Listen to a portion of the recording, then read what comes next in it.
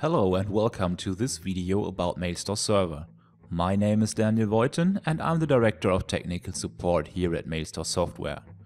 In this video I'm going to show you how to archive email from a single mailbox of an email server.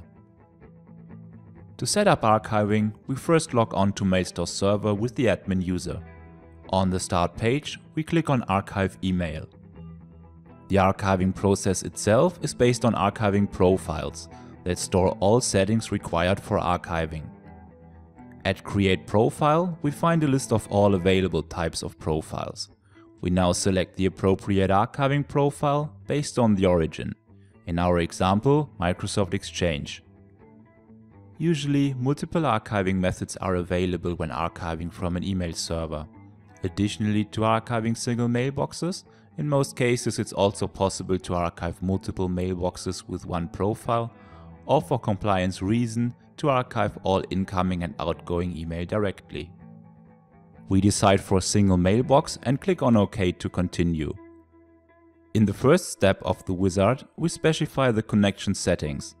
These include the server name and protocol, as well as the username and a valid password. If your mail server uses a self-signed certificate, it's recommended to enable the Ignore SSL warnings option to prevent problems when executing the profile from a scheduled task.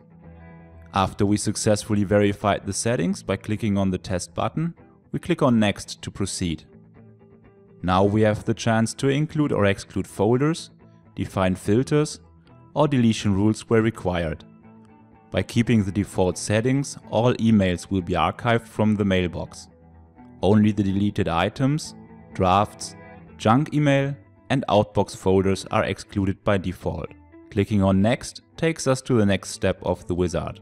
As an administrator, we now have to select a user in whose archive to store the emails.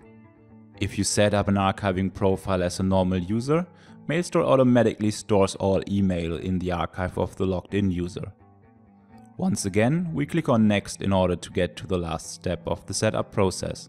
Here we can change the name of the archiving profile and instruct MailStore to execute the profile immediately after clicking on the Finish button. Let's keep the default settings and finish the setup. MailStore now executes the profile. The progress bar gives a good picture of the progress of the running archiving process.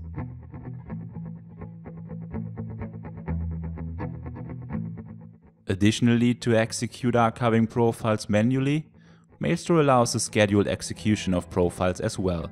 Therefore, we select the archiving profile to schedule and click on the Schedule button. After adjusting all settings to our needs, we click on OK to create a scheduled task for that profile. As MailStore uses the Windows integrated task scheduler, further security-related questions may have to be answered. From now on, the profile gets executed at the given time or interval in order to search the mailbox for a new email.